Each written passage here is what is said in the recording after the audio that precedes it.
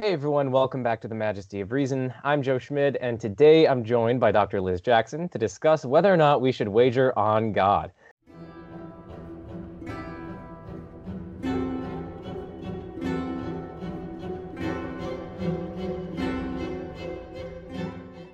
So, Liz, can you give us like a 60-second rundown of who you are and what your research interests are? And of course, thank you for coming on as well.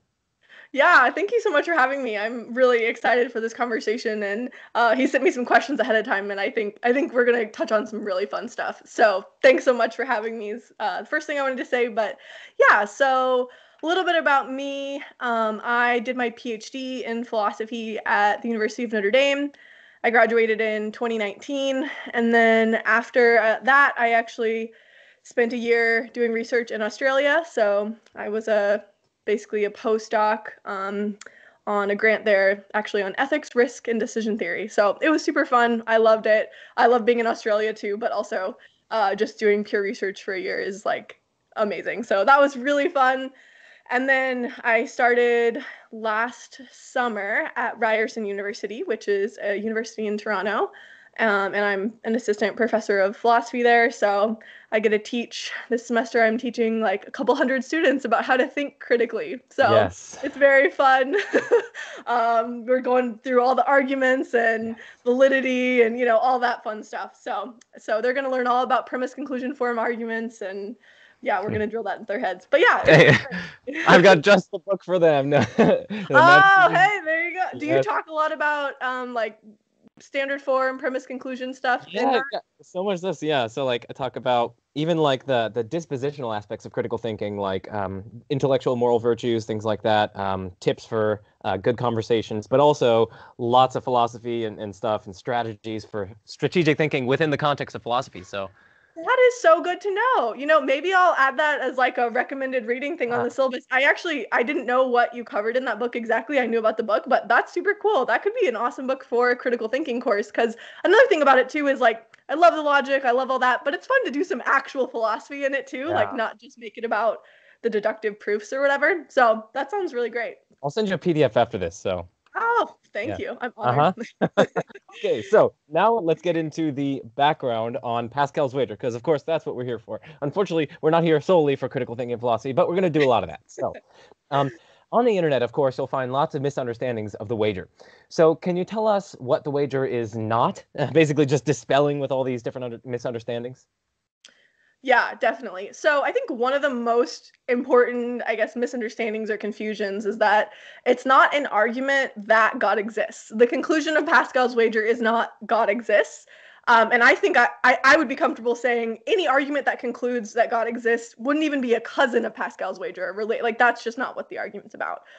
So instead, the conclusion of the argument is that you should believe in God. So the conclusion is about what you should believe, or we'll talk about some other formulations, but the conclusion involves the word should or ought.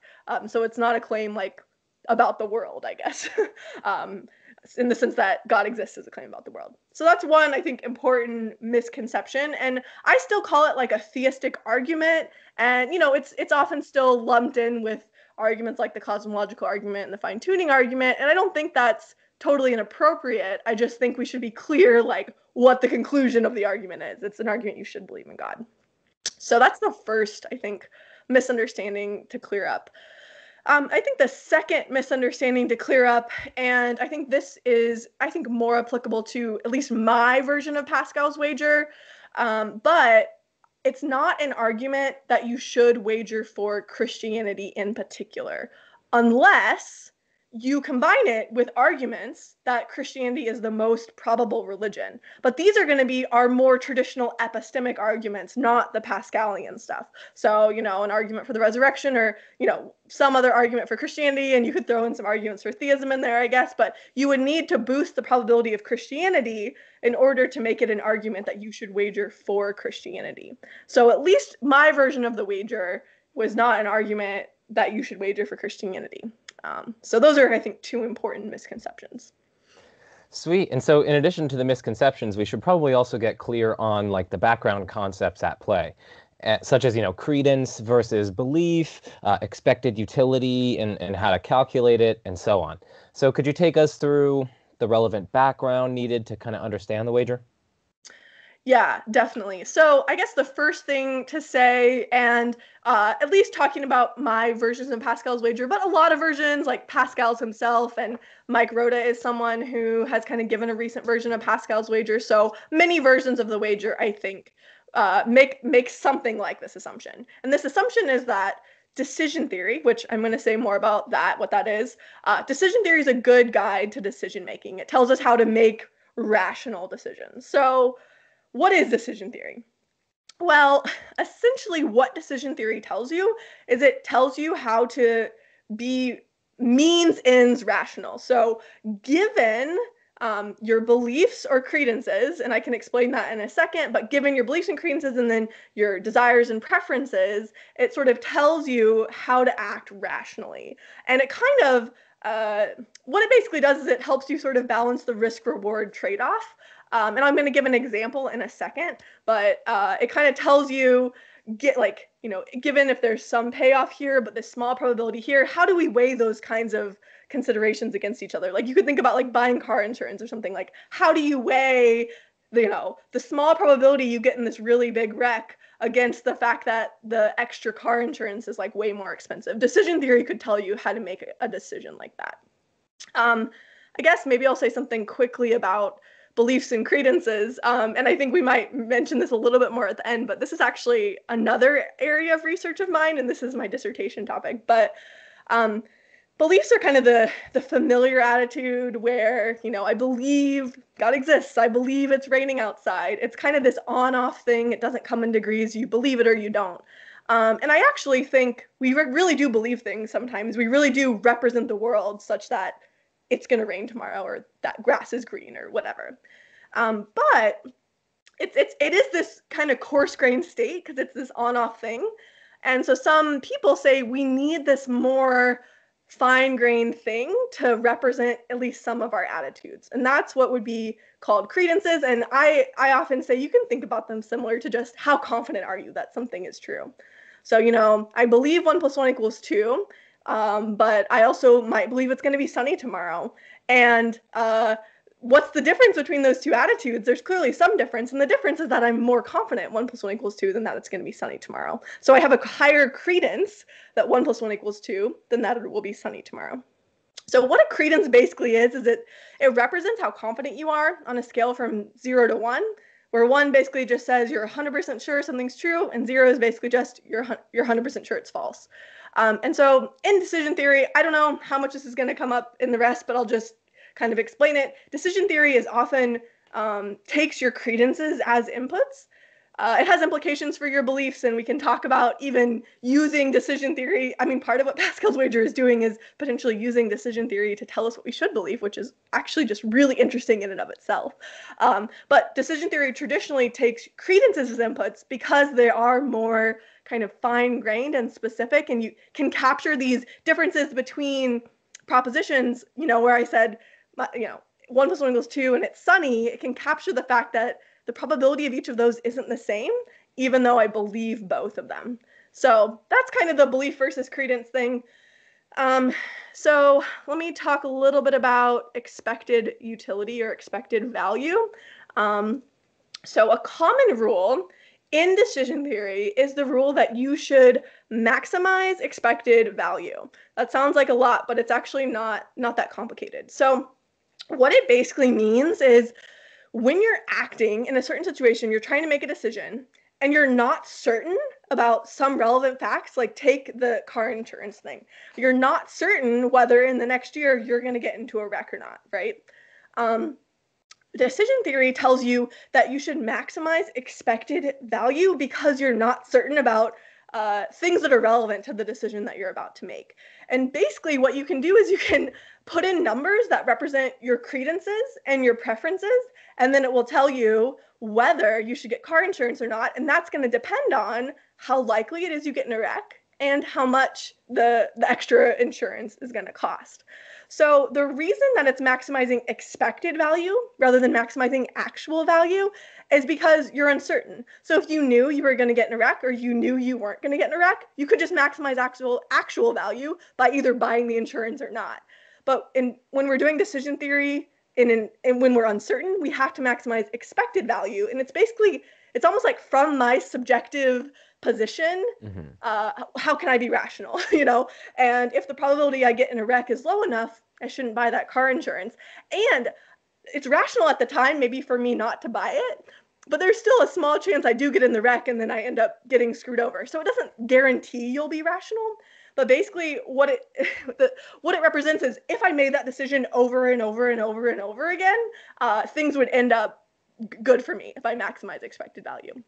Let me give maybe a little bit more of a simple example that I think will illustrate this maximizing expected value thing. So let's say you offer me a bet and you say, okay, you can either choose to play this game or not play this game. And if you choose to play the game, I'm going to flip a coin.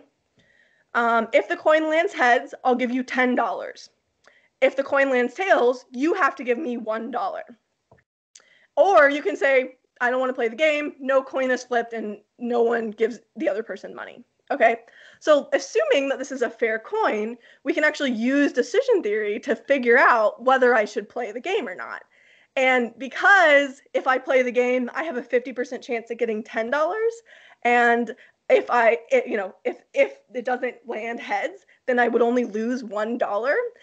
The risk-reward trade-off, decision theory is going to tell me it maximizes expected value to play the game.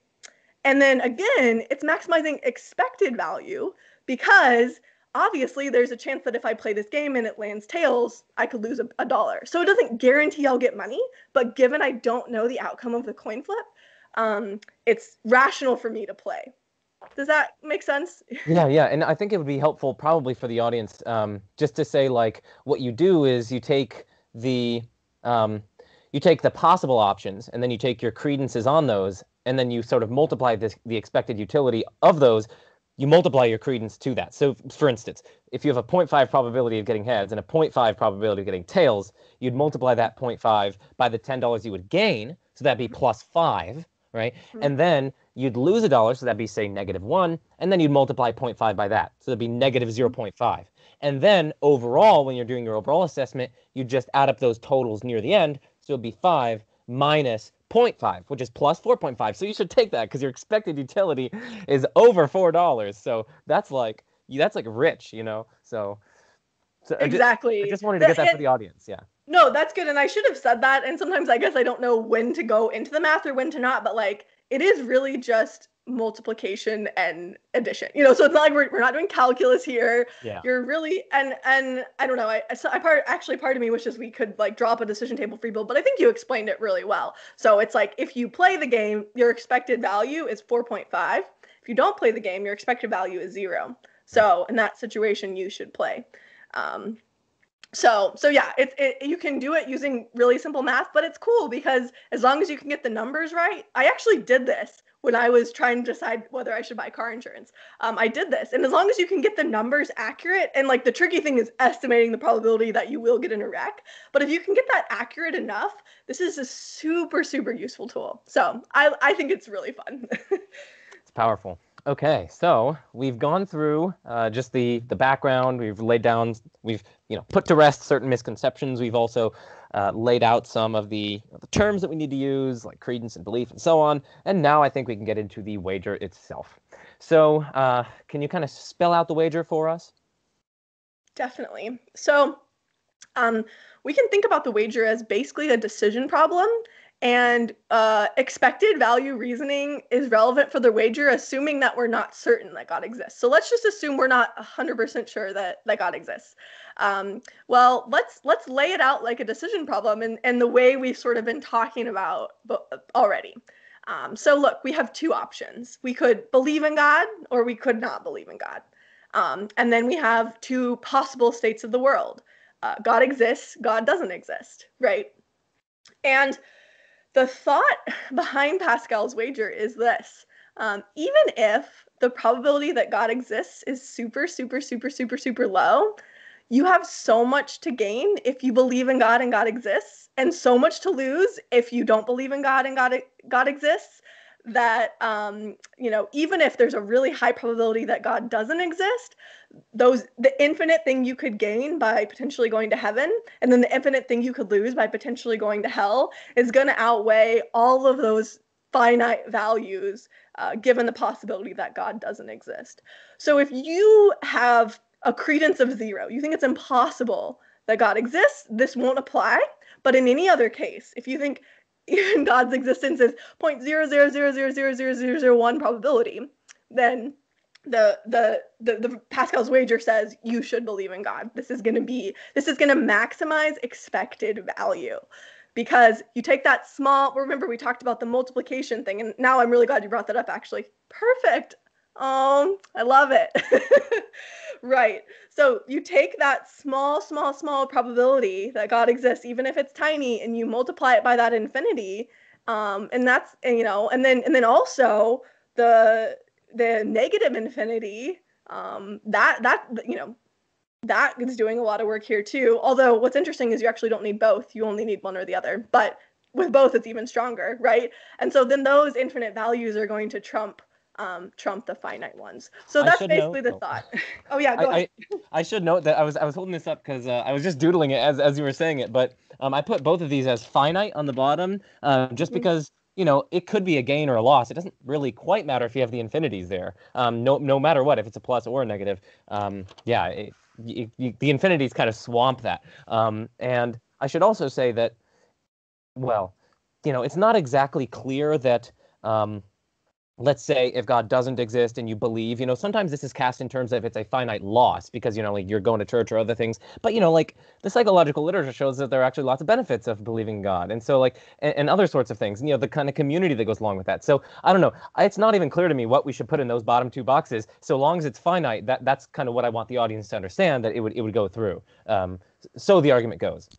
Exactly. So it actually says it's not really relevant what those finite values are, which is basically what you just said, because the infinite, it's relying on this principle that infinite goods trump finite goods, and you should always go for the chance at the infinite good over whatever the finite good is. And I think that's initially plausible, but we'll talk about some problems with at least relying on a principle that's too simplistic there too. So yeah. All right. So we've gone through the wager. Now, are we cool to go into some objections now? Is that cool with you?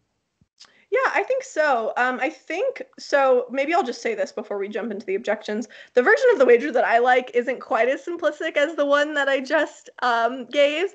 And actually, the one that I just gave, I think it's really useful in this kind of context where you're sort of introducing it. But arguably, even Pascal himself didn't give that super simplistic version. But I think it gets the basic idea across. And then what we can do is, as we go through objections, sort of refine it and talk about ways we might change it or modify it to get around some of these objections. But just, I guess, worth noting, I don't actually know if any philosophers really defend the super, super basic version of it. I think most people think you need at least some modifications, including Pascal himself. So. Mm-hmm.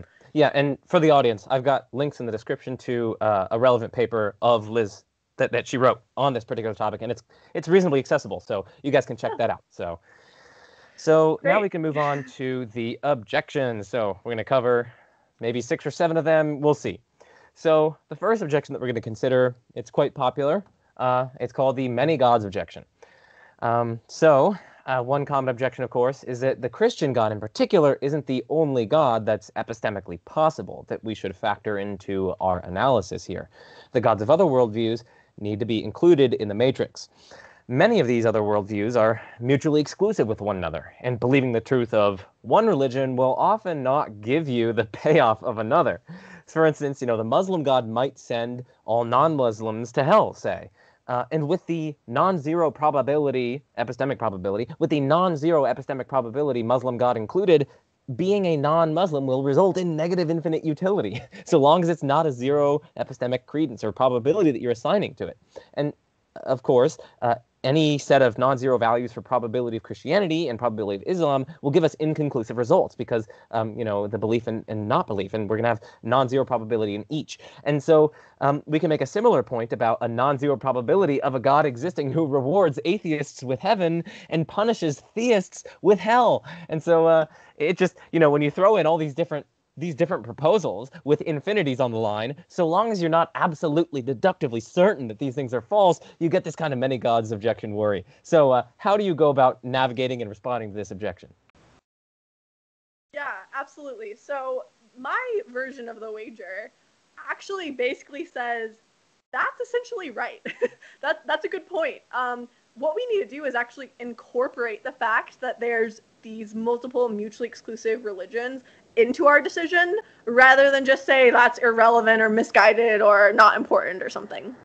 So let me say this first. There's something weird going on with infinities here, and I think that's the source of several problems, actually, including I think the next objection we're going to talk about as well.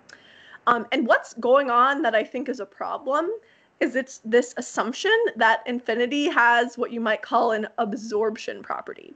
So what that means is, remember, we're taking the probability that this thing is true, and then we're multiplying it by the utility, and then using that to add that up to get the expected value, right? So the issue here is it seems like, at least at first blush, Christianity, Islam, all these other religions, and even atheism could all have an infinite expected value if we just say, look, infinity times probability, okay, that's infinity, expected value infinite. Same with Islam. Same with this possibility that atheists go to heaven and theists go to hell. Then atheism seems like it has a infinite expected utility because you're taking that small probability, again, that's what we were talking about, no matter how small, multiply it by infinity, and it's infinite. It has an infinite expected value to be an atheist.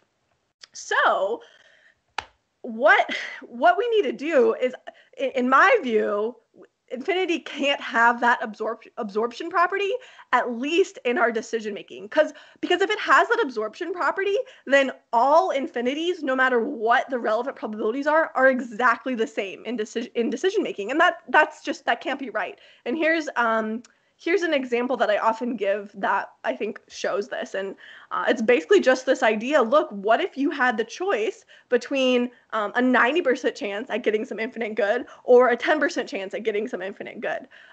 If we do this multiply 0.9 times infinity, multiply 0.1 times infinity thing, then they're both going to have the exact same expected value, but that would mean you should flip a coin to decide which one to pick, or pick one randomly. Or if I give you $1 to pick the 10% one, then you should pick that, And it's like, no, of course you should go for the 0.9 one over the 0.1 one.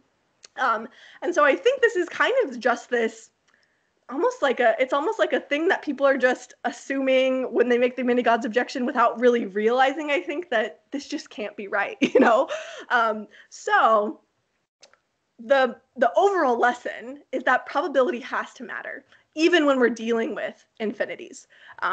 With infinite values, you want to go for your higher chance at getting the infinite good rather than a lower chance at getting an infinite good.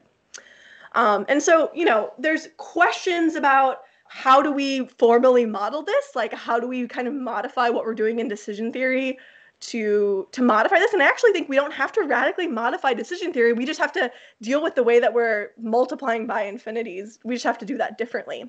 And once we sort of do that, what's going to happen is that the higher probability religions are actually going to have a higher expected value than the lower probability religions. And I think that's the right result, right? You shouldn't wager for some religion that you think is super unlikely to be true. You should wager for the religion you think is more likely. And then if you think there's a super, super high probability that atheists go to heaven and theists go to hell, more likely than all traditional religious claims, then you should be an atheist. But I think, in fact, most people are not going to think that that's more likely than all religious claims. And we don't give an argument that is, because again, decision theory, it's appealing to your credences and your utilities, right? But we're saying for most people, they're probably going to think that the traditional religions have a higher probability than this view that atheists go to heaven and theists go to hell. And assuming you think that, then it's going to be irrational to be an atheist and maybe even an agnostic. And we're gonna have the result that you should wager for the religion that you think is most likely to be true. So, yeah.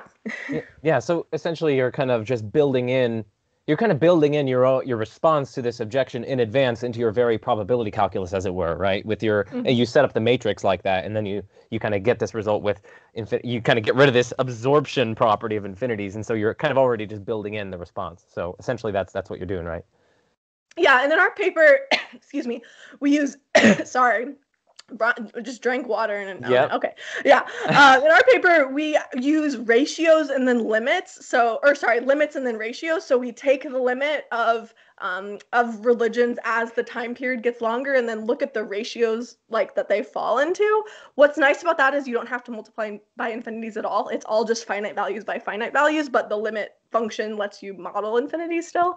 But there's different ways of doing this. Some of them are above my mathematical pay grade. People use like surreal numbers and different ways of modeling this. But as far as I know, at least the philosophers working in this literature, they agree that probability has to matter when dealing with infinities. And, we disagree on maybe the best way to formally model that, but that basic insight, I think, is what solves the mini-gods objection. Sweet. Okay, so now we can move on to the mixed strategies objection.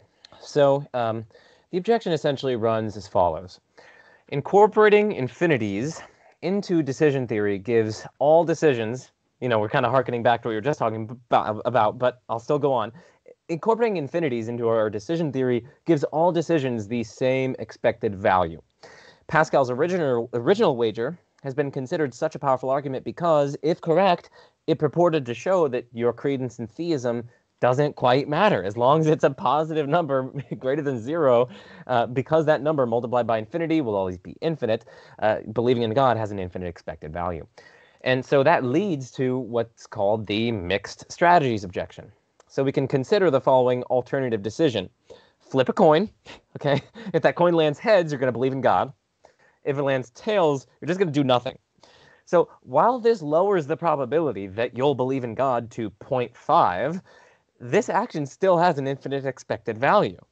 And thus, you have no reason, so the objection goes, you have no reason to believe in God directly rather than flip a coin, and if it lands heads, you believe in God.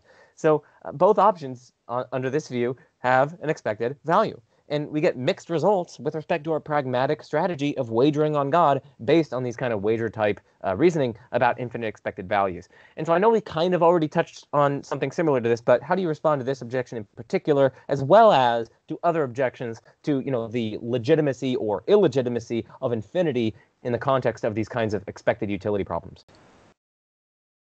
Yeah, totally. And so what's funny about the mixed strategies objection, I really like the coin flip case. I think that's a really good way to illustrate it. But it ends up having the result that, having a beer after our interview has an infinite expected value. And, eating a burger for dinner, or, literally name any action. If it's consistent with you coming to believe in God, it's going to have an infinite expected value. So it ends up having this super weird result where all our decisions, not just our decisions about what religion or worldview to follow, but every decision just seems to have an infinite expected value. And it's funny, in some of the papers that talk about the mixed strategies objection, they're like, maybe there is a God, all our decisions have an infinite expected value. Look at this blessing from God. So it's a fun objection. But yeah, so here's what I think is really interesting about, and I like that you put these objections right after each other, the mixed strategies objection and then, the mini-gods objection and the mixed strategies objection, is they actually both come up because of this problem I was talking about with the absorption of infinities. So the reason that it seems like believing in God directly rather than flipping a coin, and if the coin lands heads, believing in God, the reason it seems like that those have the same expected value is because we're taking that probability again, multiplying it by infinity, getting the infinite value. And look, what's going on there is that whether it's, probability 1, I believe in God, or probability 0.5, I believe in God, that is being absorbed by that infinite good of heaven or whatever. And so once we kind of say, actually, maybe this absorption property, at least we should reject that holds in our decision making, And actually, I think once we sort of make the fix that was going to fix the many gods objection, I actually think this objection's going to end up falling out as well, because remember the lesson we talked about earlier, it's this lesson that probability matters even in the infinite case. And so we could distinguish pure strategies and mixed strategies, where pure strategies are strategies like believing in God directly or committing to God directly. Mixed strategies are like doing things that are compatible with some chance of believing in God, but not these pure strategies. So the pure strategies are always going to do better than the mixed strategies because, again, probability matters, and they're going to give you a higher probability of getting this infinite good than the mixed strategies. In the same way that believing in the religion you think is most likely to be true is going to give you a higher probability at getting an infinite good than believing in some random religion that you think has a super low probability. So I hope that's clear enough, but the main point is that this absorption property is kind of underlying both objections, and once we fix that, I think both objections fall out. But again, this objection isn't something I'm rejecting or saying is irrelevant. I'm saying this is like a really relevant and important point to think about. It just means that we need to think about the way we're using infinities in our decision making differently. Yeah, and I guess I do want to add on this point is like some people might say, well, hold on a second, like you're just debarring this absorption property in context of infinite expected utility so as to kind of save your argument. But the response to that is like, well, hold on a second. No, it doesn't seem ad hoc. You know, this seems to be principled because we have a kind of independent reason, like the case that you offered with like, if we have like two doors, say, and one of them has 99% chance of getting infinite positive value and the other one is a 1% chance, like we all know that you should pick the 99% one. So it's not ad hoc. It's not a kind of, you know, trying to save your argument after the fact. Rather, it's a principled independent reason you have for debarring this kind of absorption property in the context of infinite expected utility. So that's one thing that I wanted to say. And then the next thing that I wanted to say was, before we go on to before I let you say something and then we go on to the next objection, is that while you talk about in your paper limits, right, you could also, I think, make do with finite but arbitrarily large numbers, right? Like you can just make it, and that also seems to get rid of these problems because, like, if you just let the number be like a Google or a Googleplex or whatever it's called, well, then you actually even if you have like a 0.5 probability in one case but a 1 probability in the other case, that will make a difference. That's 1 times a Googleplex, and then a Googleplex divided by 2, which is double the expected utility. So I just wanted to mention those 2 points, and I'll turn it over to you before we go over to the next objection so that you can comment on those. So I want to make a quick comment on both points. The first point, yes, and I think it's important to really be clear. You're not saying like, oh, this objection means that Pascal's wager is invalid or unsound, and therefore it must be wrong, so let's change the wager. No. It's saying like, this objection is actually presupposing that's just something that's just generally false, and it just can't be that infinities have absorption property in our decision making. Whether we're thinking about Pascal's wager or not, you can literally throw Pascal's wager out and not think about that at all, but like, this just can't be right. So I think that's really important. You're not just modifying the math to make the wager work. You're modifying the math because something's going wrong here.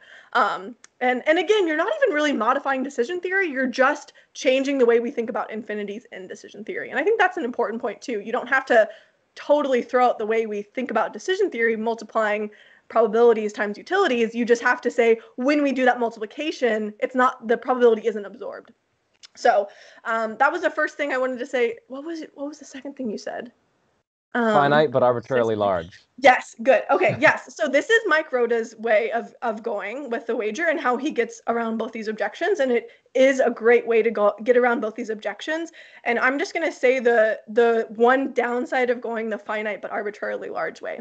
The one downside of that is you're not going to have the result that you should wager for the religion you take to be most likely to be true.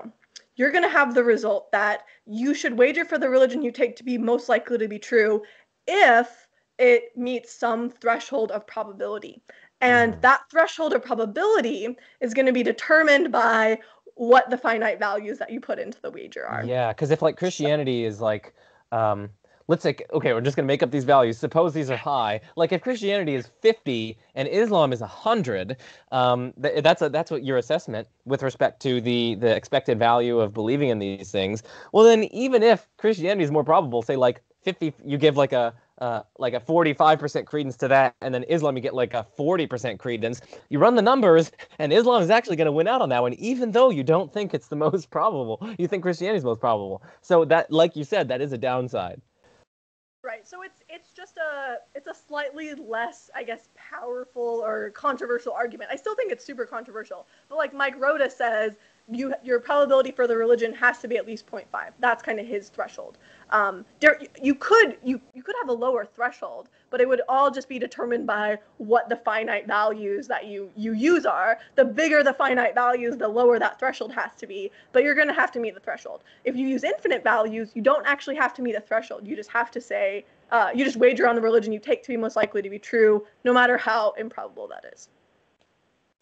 Sweet. Okay, so that's good. I think we can now go on to the objection from doxastic voluntarism. So another common objection that you see both in literature and online is that Pascal's wager presupposes something called doxastic voluntarism, according to which we kind of have the power to choose what we believe. That is, doxastic voluntarism says that our beliefs, like doxa, right? That's what doxa means. Beliefs are within our voluntarism, are within our voluntary control. But, so the objection goes, doxastic voluntarism is either unmotivated or, worse, obviously false, right? So, like, if I try to believe that, like, I don't know, like grandmoppy doesn't exist or something, like, I can't do that. Like, I can try as hard as I want, but I'm not going to be able to convince myself that grandmoppy doesn't exist. So, how do you respond to this kind of objection from doxastic voluntarism? Okay, so I have 3 responses, but I'm gonna try to make them quick. So here's my first response, and this is maybe the most controversial. So the fact that doxastic voluntarism is, let's say doxastic involuntarism seems true in certain cases. So it seems like in certain cases we can't control our beliefs. If you give me $1,000 to believe 1 + 1 = 3, or that grandmoppy doesn't exist or whatever, I can't do it. So just because it's true about certain beliefs doesn't mean we don't have control over all of our beliefs. And what's interesting is when people motivate doxastic voluntarism, they often start with cases of beliefs, doxastic involuntarism, I don't know if I said that, sorry, that we can't control our beliefs, cannot. They start with cases of beliefs that are either really obviously true or really obviously false, right? So it's super hard to control your belief that 1 + 1 = 2 to not believe that, or your disbelief that 1 + 1 = 3 to start believing that, or even maybe withhold belief on that. It's pretty difficult, right? But I think what's kind of interesting and what's cool about this point is it actually is a point that a bunch of epistemologists have been making recently in a totally separate literature that's not connected to Pascal's wager. And I actually have a paper that's under R&R right now, so fingers crossed, where I try to relate this literature to Pascal's wager. But the thought is that if we're dealing with some proposition or some belief that it's not, if you're you're really torn about it, you're really struggling, you're sort of going back and forth, you can think about it kind of like the duck rabbit picture, if you've seen that, how you can kind of go back and forth and see it both ways. And Peter Van Inwagen has this really interesting autobiography where he's like, I could see the world as created in one moment and then not created in the other moment, and I could actually kind of move back and forth at will. And I think it's really interesting to think about cases like that instead of cases like 1 + 1 = 3, because I think in those cases, it's a lot less obvious that you don't have at least some level of control. It's not saying it's the same control that you have as like, I'll give you $10 if you raise your hand and you raise your hand, but that's also not the only relevant level of control. Like, you could say, I'll give you $100 if you rearrange my bedroom furniture. And I can't do that like in the same way I can just like raise my hand. Like, it's not a basic action in the sense that it's just this immediate uninterrupted act. It would take me some time, maybe some planning, depending on like how complicated moving everything around would be or whatever, or like writing a paper. Like, that's like a long drawn out process, but I still have like some level of control over that. And in fact, could do that in response to money or, to some practical reason. It's just this process rather than this thing I can do immediately. So that's the first response, that doxastic voluntarism being true in some cases doesn't mean it's true in all cases. And we need to think about these propositions that you're torn about. Those are, I think, going to be the interesting ones. I guess response 2 is actually kind of related to that. And the thought is that even if we don't have any kind of level of direct control over our beliefs, it still seems like there are things that we can control indirectly by like who we read or who we hang out with, or what we spend our time, like evidence gathering, like that kind of thing. And what so YouTube videos you watch, like Majesty of Reason, obviously. Right, exactly. So you're just watching the wrong YouTube channels, apparently. Go click on the other one. But but yeah, you could think about it like, the control you might have over losing weight or getting in shape, or these like long-term projects, like being someone who wakes up earlier. You're not going to just do it immediately, but if you kind of set it as a goal to do it over time, it seems like you can do it, potentially. You at least, there's a decent probability you can if you really set your mind to it. So doxastic voluntarism, I think, doesn't, like people that say doxastic voluntarism is false, almost all philosophers say, but we still have some level of control over our beliefs. It's just this long-term, long-range control. Okay, so maybe I'll just clarify. I take objection or response 1 to be saying maybe we do actually have some level of even more direct control over our beliefs in cases when we're torn about matters. Response 2 is saying even if we don't have that, maybe we have this long-range control over our beliefs. So that's, I think, how those responses are potentially distinct. Just wanted to clarify that. Okay, response 3 is actually, so this is the way, again, that Mike Rhoda goes and some others. They say, just get rid of belief talk at all. Like, just stop thinking about Pascal's wager in terms of what you should believe. And you could even say that's a question for epistemology. Decision theory is a separate thing. Decision theory is about practical rationality. Remember, we said it's means and rationality. And so the wager on this view is about a commitment to God. It's about seeking a relationship with God. Maybe it's an argument that we should, go to church and pray and read religious text, immerse ourselves in a religious community, that kind of thing. So if you make the wager, say just don't think about beliefs at all, make it about this kind of commitment to God, then I think that pretty much sidesteps the objection altogether. But I don't want to put all my eggs in that basket either. I think there's something interesting to be said for the first 2 responses as well.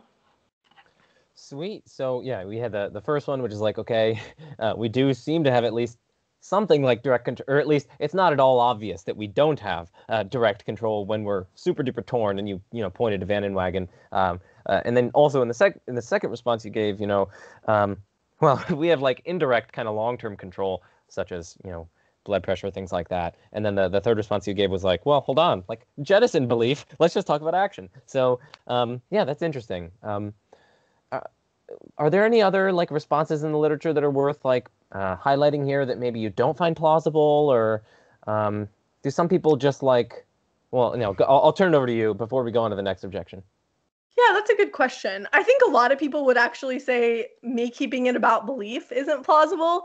But what's like kind of interesting when you read like the Pascal's wager literature, I'm thinking of like Jeff Jordan is one person here. They just sort of say like doxastic voluntarism is false. It's just clearly false. So we got to move to action or something, So I actually think, if anything, I'm the one that people would say that response is implausible. But I think what we need to do is step back and then think a little bit more about doxastic voluntarism and read that literature and see the reasons that people accept or reject it. And I mean, actually, like completely removed from my even like working on Pascal's wager, I became convinced in grad school that this is a philosopher's dogma that is not very well motivated.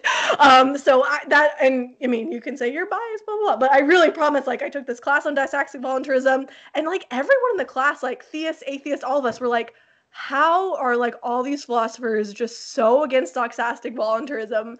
Like, it's just not like, yes, like you can't control your belief that 1 + 1 = 2, but like, that is not the thesis. The thesis is like whether we can control any of our beliefs, So I think they just put a ton of weight on these really specific examples and then just like way overgeneralize. So if you talk to anyone that did their PhD at Notre Dame from like 2009 to 2014, they're probably just going to like hate doxastic voluntarism. So there's a fun fact for you. Among those, that might include Ryan Mullins, maybe. might be Dustin Crum. It might be Josh Rasmussen, although he might be earlier. But I'll have to ask them. Yeah, and actually, so I'm trying to think. Dustin was around when we were taking that class, but I don't think he was in that class. But I feel like Dustin's pretty reasonable. I feel like Dustin would see the light on this. But this was before Josh was there, unfortunately. But Josh is reasonable too, so he might see the light too. But anyway, I actually have an entire paper where I talk about all this in more detail. So hopefully, if that comes out, it's called Epistemic Permissivism and Pascal's Wager. So fingers crossed. Nice. Okay, so let's move on to the next objection. So this one, I'm just going to call it evidence sensitivity and pragmatic sensitivity. It's nothing fancy. I'll explain those in a second. And it's kind of it's been like an inchoate objection of mine, one which I find it's difficult to spell out in words, but alas, I'll try. So essentially, I feel as though I can only speak personally. I feel as though I'm just dispositionally unable to believe and act with respect to significant philosophical questions like God's existence or like the nature of causation or time, according to practical or pragmatic reasons when my evidence base tells against such beliefs or actions or what have you. For example, by telling in favor of agnosticism due to significant pieces of evidence on both sides. And perhaps this is just like a prejudice or a bias or something, but it's almost like I have this, I don't know, it's just this massive resistance to pragmatic leaps, either of belief or of action or what have you, when they stand at odds with my epistemic and my sort of reason-based considerations. And so I almost feel like a compulsion to act in accordance with the majesty of reason, and to what my sort of epistemic deliverances kind of tell me. And so I guess my worry for the wager, or one worry that I have that's hard to spell out that I'm doing right now, is just this. We can think of our kind of behavioral and doxastic dispositions in many ways, but one way is kind of along a spectrum. On one end of the spectrum, there's evidence sensitivity, and on the other end of the spectrum, there's pragmatic sensitivity.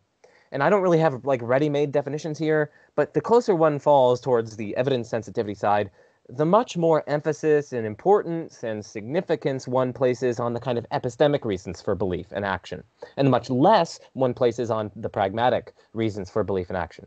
And the contrary, of course, is true for those who fall towards the pragmatic sensitivity side. And so I guess my worry for Pascal's wager is that it just seems to presuppose a collection of habits and dispositions, both behavioral and doxastic, that are at least not significantly slanted toward the evidence sensitivity side of the spectrum.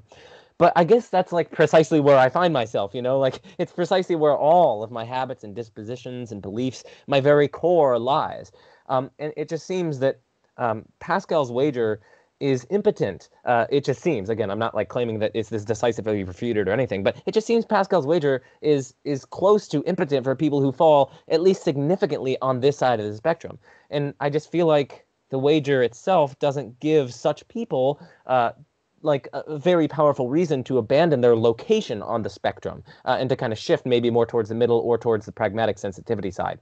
And so for the audience, I'm not saying that Pascal's wager amounts to ignoring evidence or being irrational or whatever. The objection is about a given individual's collection of values and habits and behavioral and doxastic dispositions that may, if the collection falls significantly on the evidentialist side or evidence-sensitive side, render Pascal's wager not sufficiently strong for them.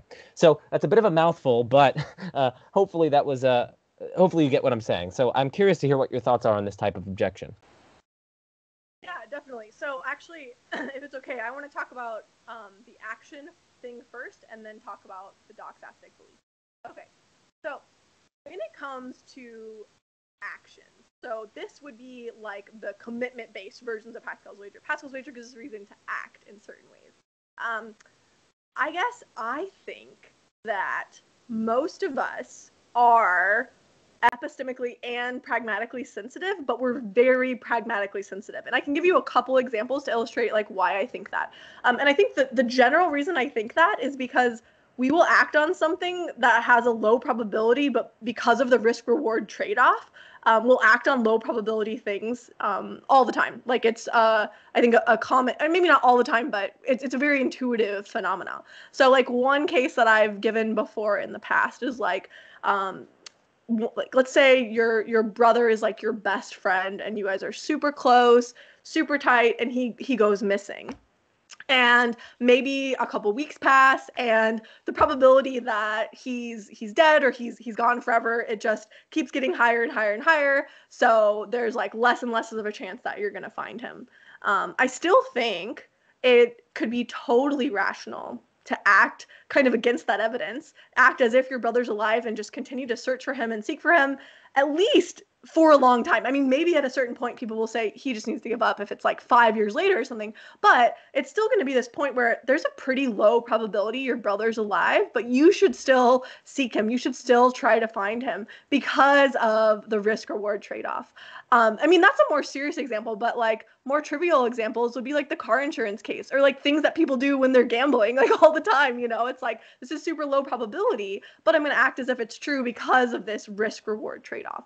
So I think, I guess I find this more compelling as like the doxastic one than the action-based one, because I do think when we act, we are really sensitive to risk-reward trade-offs, and we'll act as if something's true even if it has a low probability.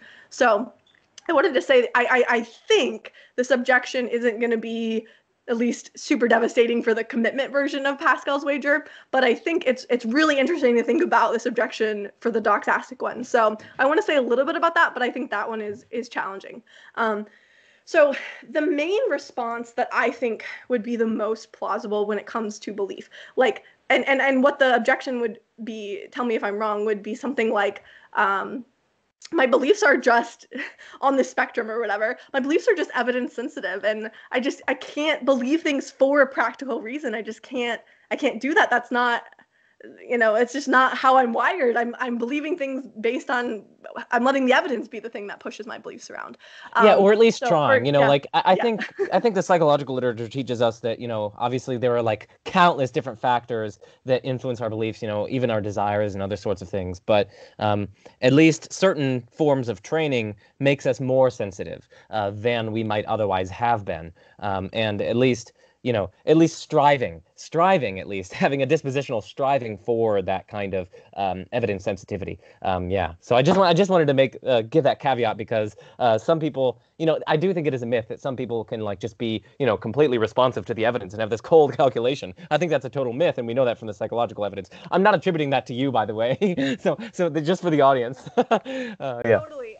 And honestly, this is like, before I jump to answering it, like the objection, like this is a huge problem I have with a lot of, like, they're just thinking about these like perfect cases of belief where it's like 0.9 credence, and it's just like, come on, like that is not how it happens. Like, I believe my team is gonna win because I freaking want them to, like, against the evidence. And maybe that's irrational, maybe I shouldn't be like bragging about this, but people do this stuff all the time, and you see it, especially like, you just have to think about like emotionally charged cases, and like then these cases just like multiply of wishful thinking and believing without evidence and all that. So I totally agree with you, and I acknowledge like people do that, but I think Pascal's wager is about what we should do. It's not just about what we do.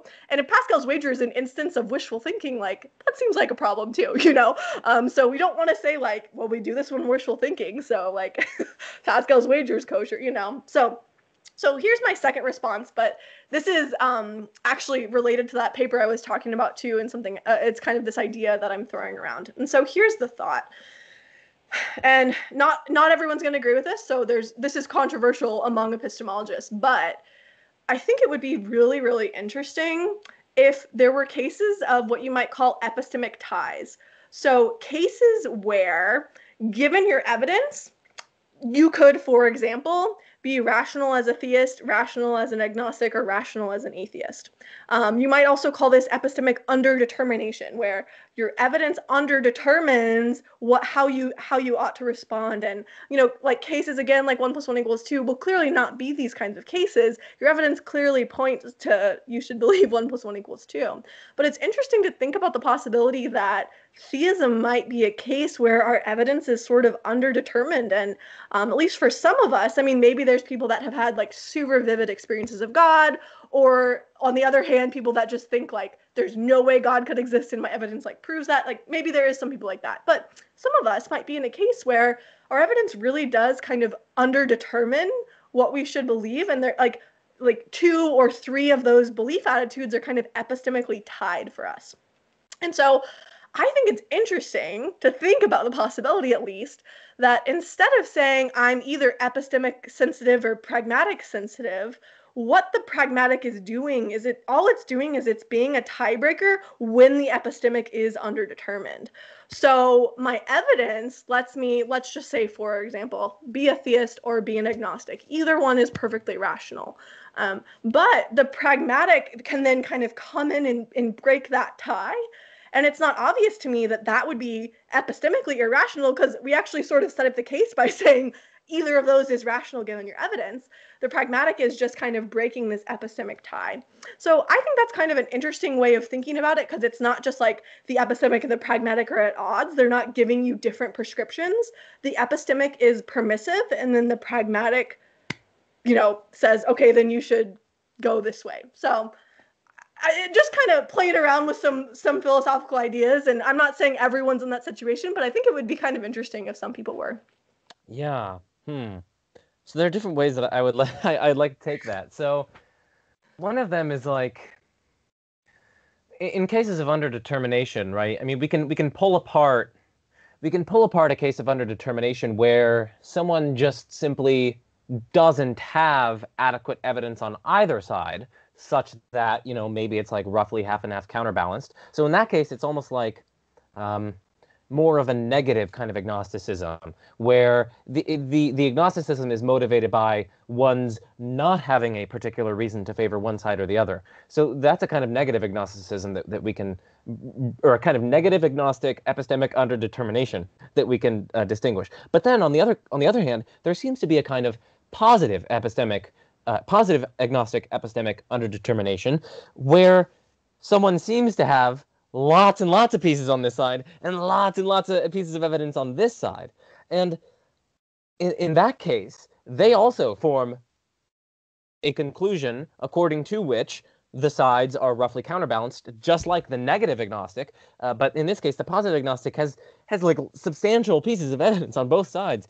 And I don't know, it's unclear to me that second kind of agnostic, the positive agnostic, I don't know, it's just unclear that they like should or have to, or I don't know, like that they should take this kind of pragmatic route, because after all, if they do take it, well, then they do indeed have that substantive evidence against them going that practical route. And so it's almost like it's pulling them back or so. I don't know. Again, this is kind of, I'm not articulating this in the best way, but I'm wondering if that kind of distinction between negative and positive agnosticism can come in here and perhaps be a response to what you say with respect to epistemic underdetermination. So what do you think about that? Yeah, so first of all, I think that's a really important and just useful distinction in general. Some people, although I don't think there's a consensus on this yet, but they'll call, I might get this wrong, but I think the negative agnostic, they say that's withholding, and then the positive agnostic is agnostic. I think that's how they do it.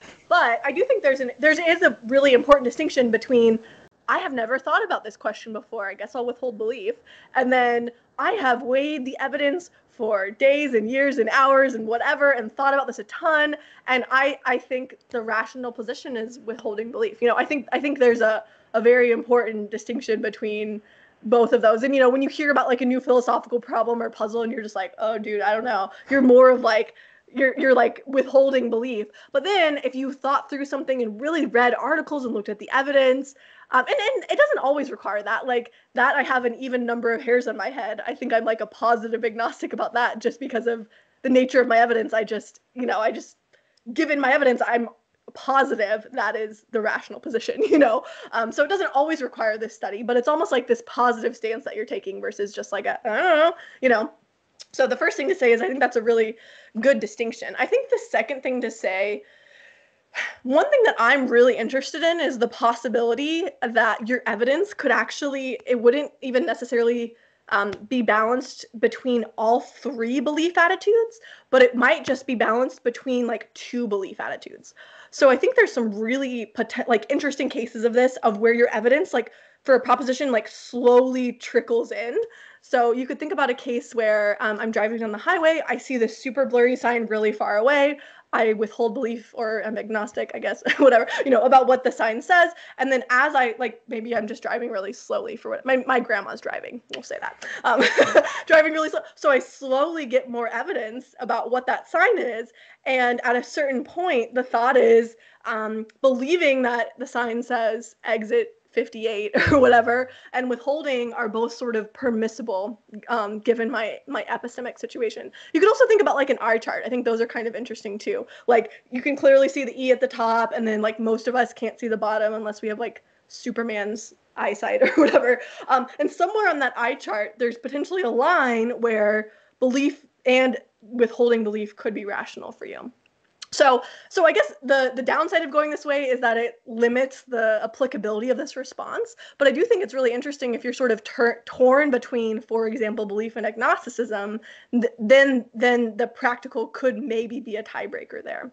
But I do think, it's trickier to spell out. You might say, if I'm really in this case where belief, withholding, and disbelief are all potentially rational for me, that really is just going to collapse into I should withhold belief. And I think that debate is going to have to happen on the level of the epistemology. We're going to have to say, is this kind of permissivism possible or not? And then whether that's possible, I think it could apply to Pascal's wager. But if it's not, if those are cases where it's just going to collapse into a non-permissive case, then I think it's not going to apply in the same way. So we're gonna need to have this debate about whether you could have a true permissivism where all three attitudes really truly all are permitted. That's I think where the action lies with respect to like kind of our back and forth. Mm-hmm. Yeah, no, that's interesting, and it's always fun when you're looking at a particular argument or this very nuanced argument in this one area of philosophy, but then like, in order to settle that argument, you have to like bring in all these other sorts of things, which is good. It's interesting. You have to like, now we're talking about epistemic permissivism, and your stance on that is going to affect certain objections to Pascal's wager and other sorts of things. It's just really interesting how some philosophical arguments and contexts are such as to, I don't know, be interlocking with so many different webs, and I just really like that. It's just a meta point. I guess one final thing before we go on to the next objection is I'm wondering how this kind of epistemic underdetermination that you speak of, I wonder, because there are different ways that you can have the underdetermination. Like one way is to have the evidence being counterbalanced with the case of like the positive agnostic that we were talking about. I'll just use those phrases just because the positive agnostic, where they have good evidence on both sides, that's one case of having this underdetermination. Another case of having this underdetermination is the negative agnostic, where it's just like, I don't know, you don't really have evidence on either way. But I guess a third case might be when your evidence is almost like incommensurable, so incommensurability is like when you don't even have a common or like standard metric by which you can compare them. And so in that case, it's like you don't even know, like that you have evidence on both sides, but it's like maybe there are different sorts of evidence, completely different kinds, and so like they're not even comparable. And in that case, it seems like it's much less clear that you should.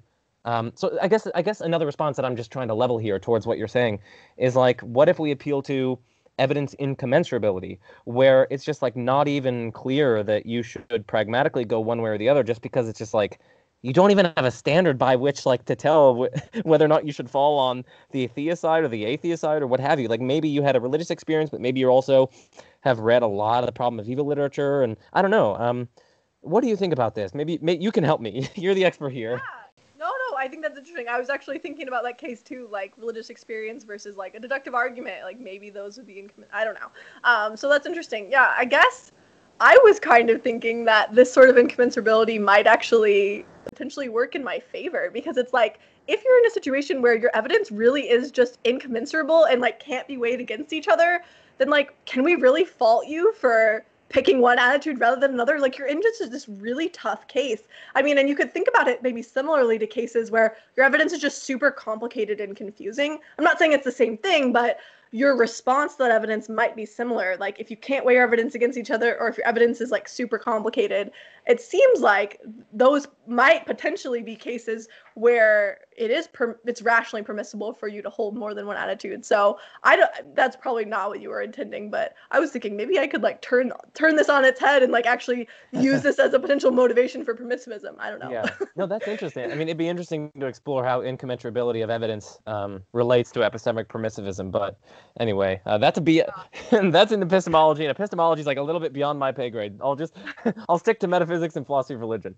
But so is it okay if it's okay with you? Can we go on to like the next objection? Is that cool? Totally, yeah. Okay, cool. So the next objection that we're going to consider is what I've just called the gratuity of Pascal's wager. Another worry that I've kind of had for the wager runs as follows. So, at least in my view, it seems to me that any perfect being worthy of the name wouldn't punish someone who honestly pursues the truth with all their might and strives to cultivate deep and profound and long-lasting intellectual and moral virtue and follows reason and justification wherever they lead. Consider, for instance, the admittedly romanticized story of Socrates, the martyr for truth, right? Socrates was put to death for corrupting the youth. That is, questioning them and engaging in philosophical discussion with them in the pursuit of truth. Socrates faced his death with valor and courage and nobility.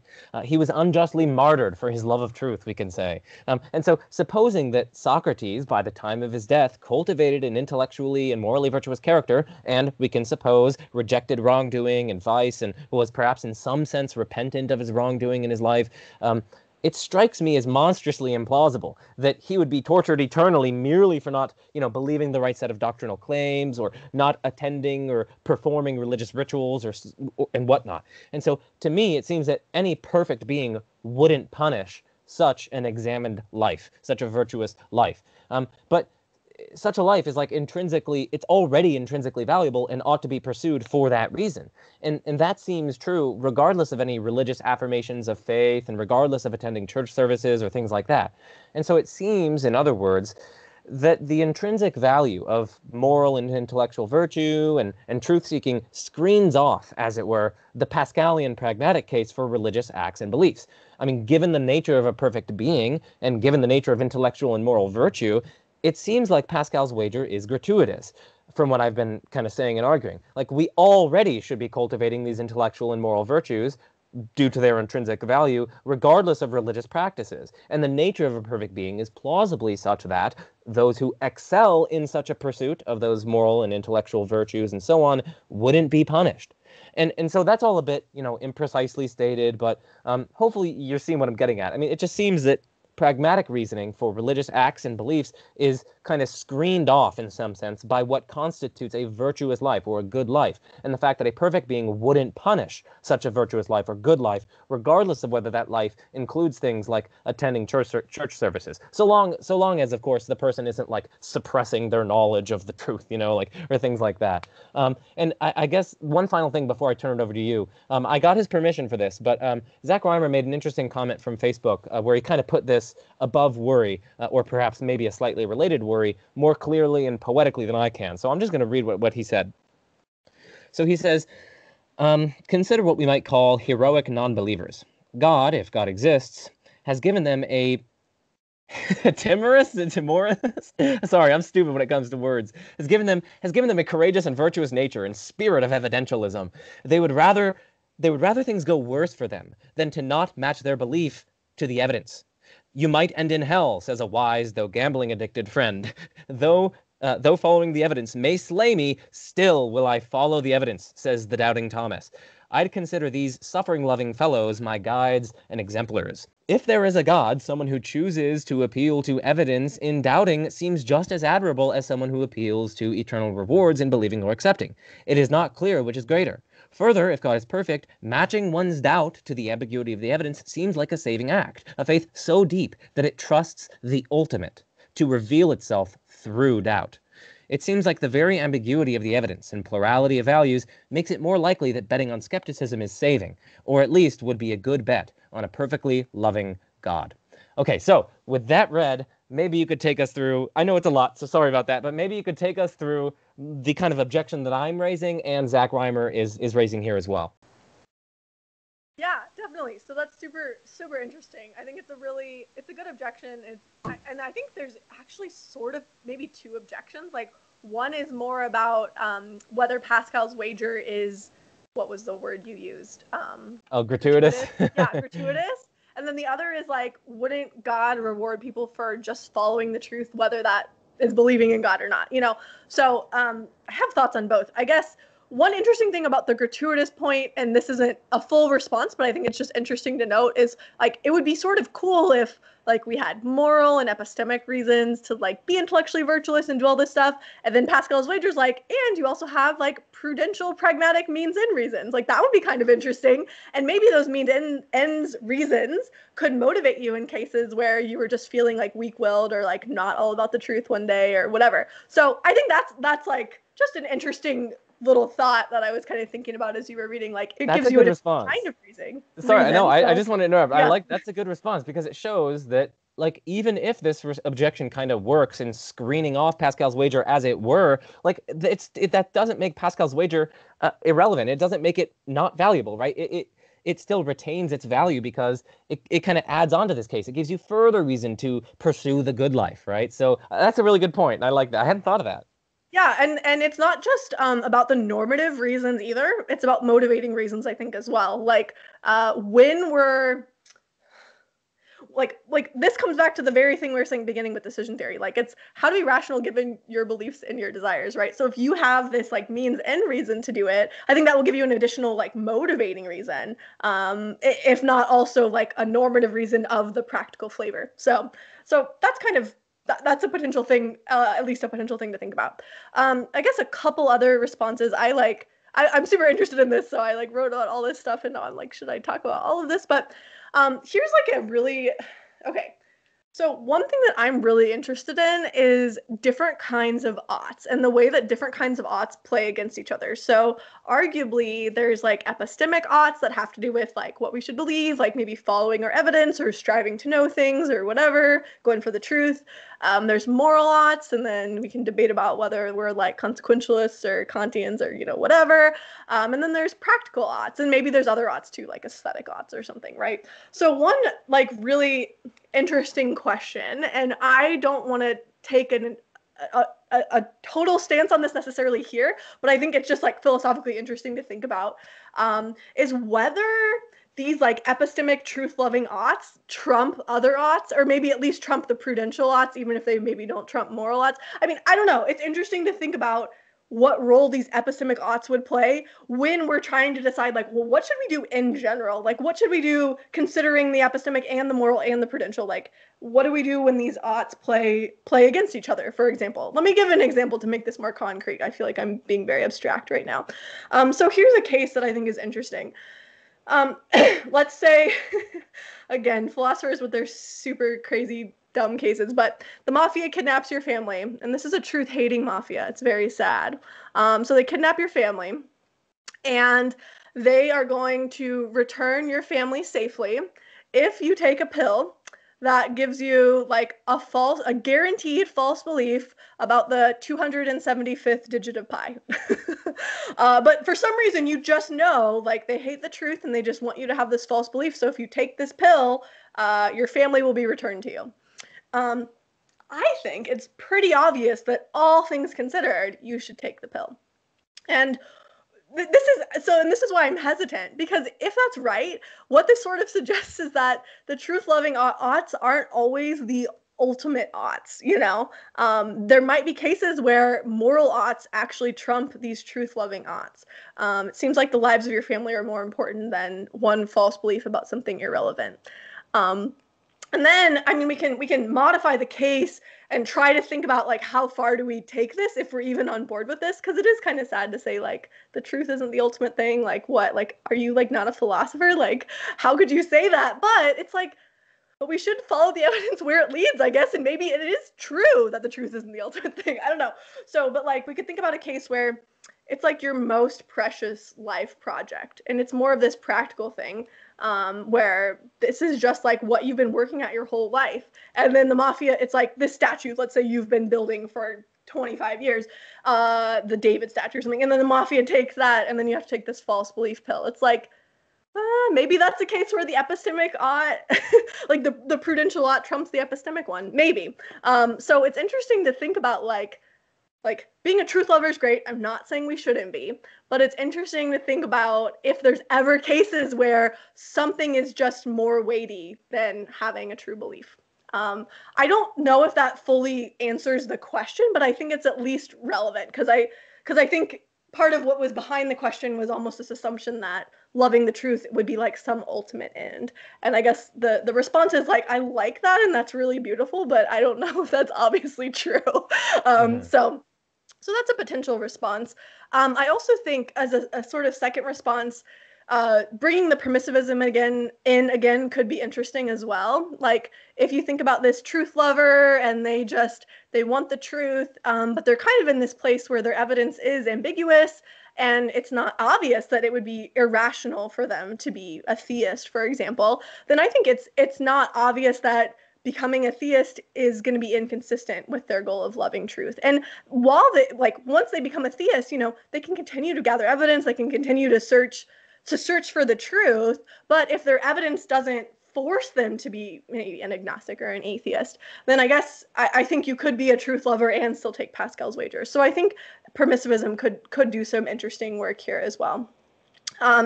Maybe I'll just talk about two more responses really quick. But again, I don't think I'm giving a full response to this either because I think it's a really interesting objection. So I guess two more things.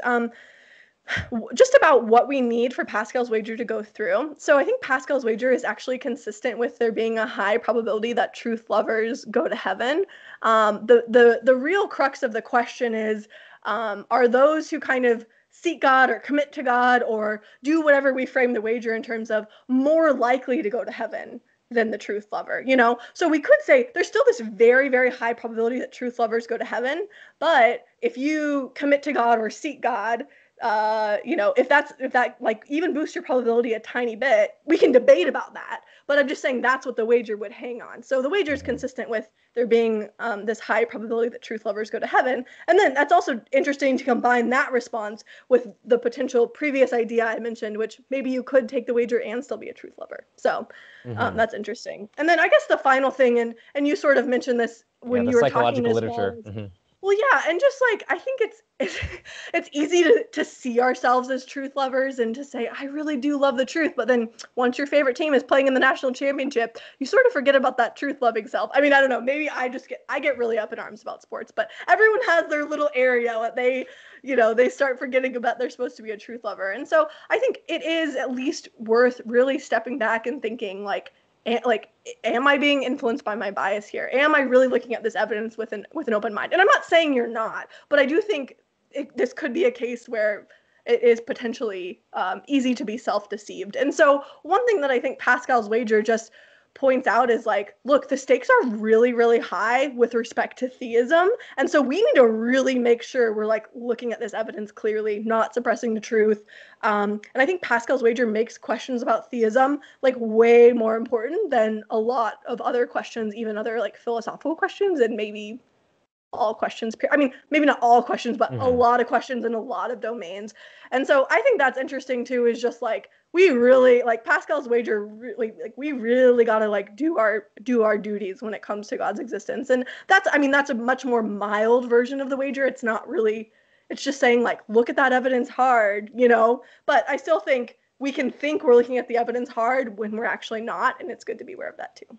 Yeah, and that also bleeds into one of the first responses that you said, where this is kind of, it's almost providing more motivation to cultivate these intellectual virtues, and it's sort of undergirded by practical rationality. So that's interesting. And so once again, we can say that even if the objection succeeds in some sense, there's also a sense in which, and I'm not attributing to you that claim that it does indeed succeed, but I'm just saying even if someone is convinced by this kind of objection, they might still find great value in the wager. right? And so we've kind of pinpointed some reasons for thinking that is the case. Okay, so I know we are nearing the end. Maybe if you're okay with this, maybe we could do a 5-minute speed round for the last 2 objections, and then we won't be able to get to the bonus section on credence and belief. But we'll just do a 5-minute bonus round, and then we'll close this out, if that's okay with you.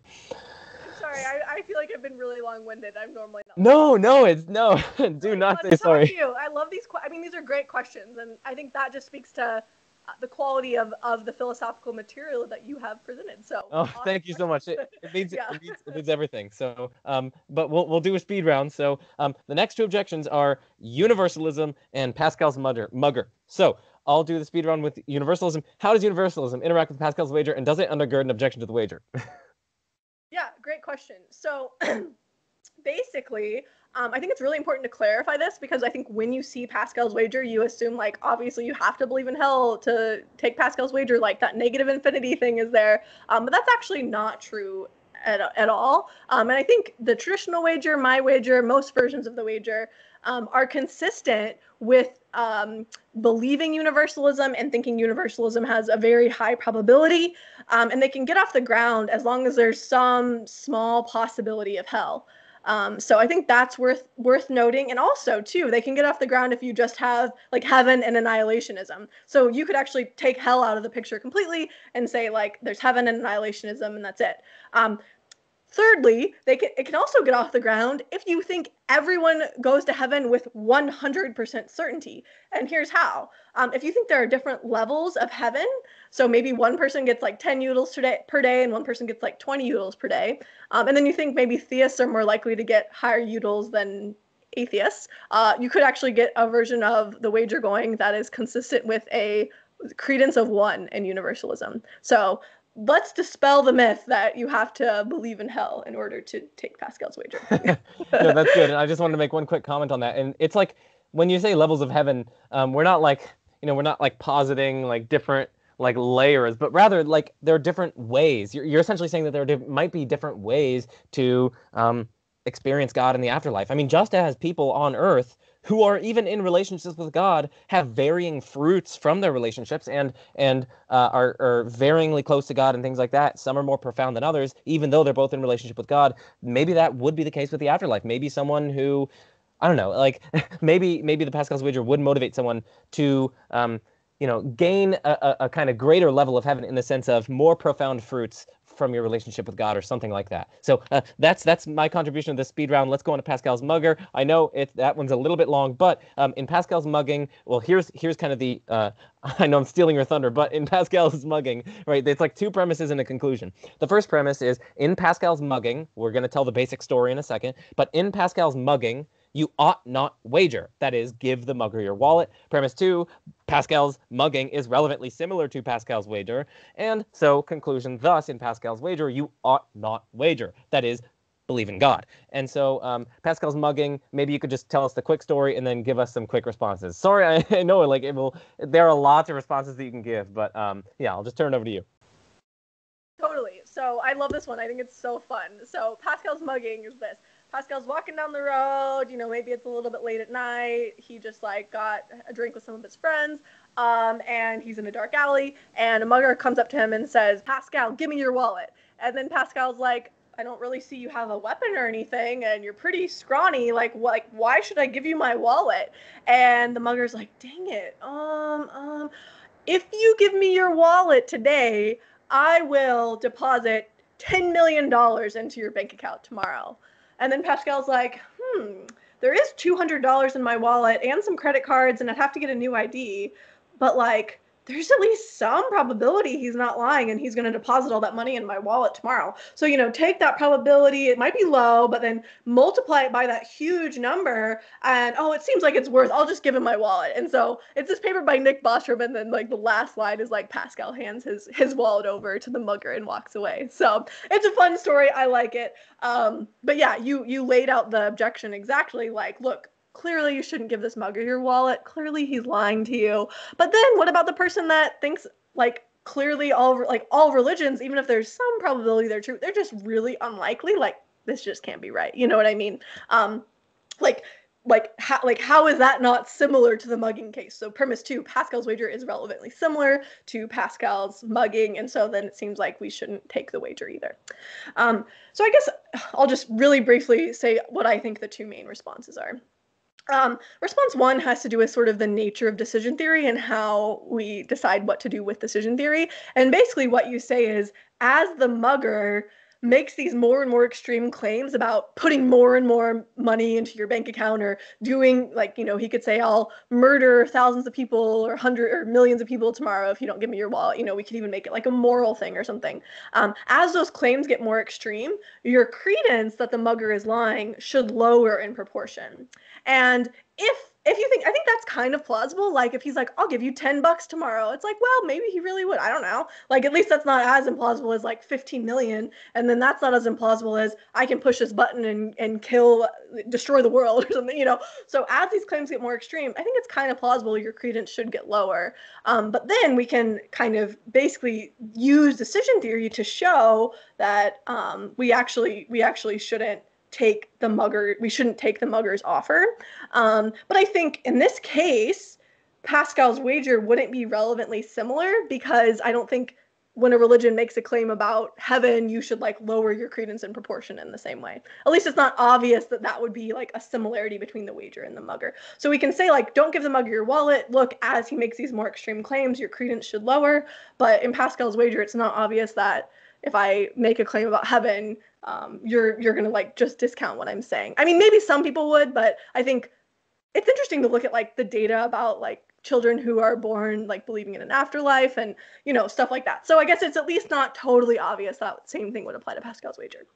And then I guess really quick, the second response is, when we look at these cases where there's this low probability of getting this really good thing, but you have to pay that some cost, the wallet, low probability getting all the money, the wager, low probability, but you could go to heaven, but you still have to pay that cost of like committing to God or believing in God or whatever.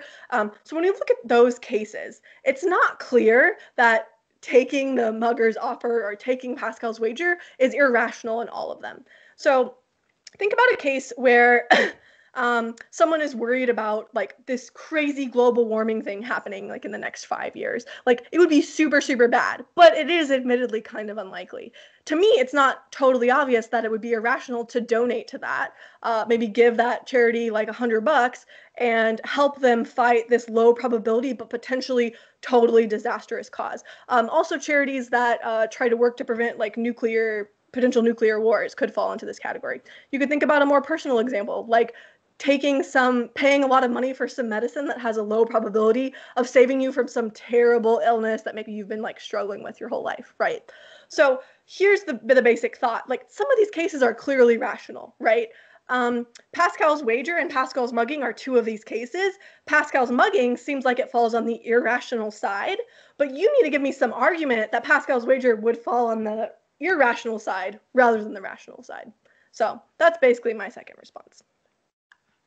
Sweet. Okay. Well, you've been very gracious with your time. Thank you so much for this. That was really wonderful. So yeah, thank you for coming on. Do you have any final words about Pascal's wager or anything? Or no, this was super fun. I really enjoyed it. Super great to banter and just talk philosophy with you. I cannot believe we've been talking for an hour and 40 minutes. If anyone makes it this far, you are awesome. Gold star to you. I'm sure people will. I feel like there's people that it's crazy. Like on YouTube, you wouldn't think like super long videos would do well, but they actually do. So yep. I'm sure some people will. But anyway, thanks so much for having me on. This was a lot of fun, and maybe we could do it again and talk about belief and credence or something. Sweet. Yeah, that sounds good. So everyone, thanks for watching. I'm Joe Schmid. This is The Majesty of Reason, and peace out.